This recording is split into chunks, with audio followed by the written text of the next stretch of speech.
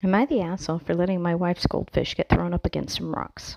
I'm male, 35, was playing truth or dare with a bunch of my friends and my girlfriend, who is now my current wife. She wanted to see that if she jumped off this cliff, if she would be able to actually make it into the water safely. I told her that the coast was very, very close to the cliff, and that if she went straight down, she probably would end up hitting rocks more than hitting the water.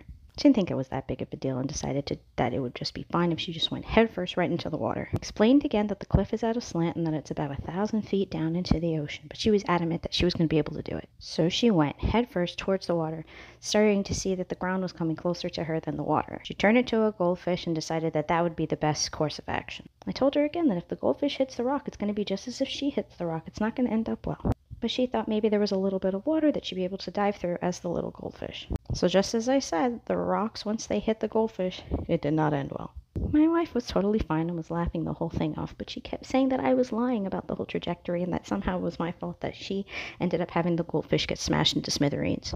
Now, I could have just told her not to do it and not even let her do it, but she's her own person and I wanted her to make her own decisions, so am I the asshole because I thought I was being pretty obvious?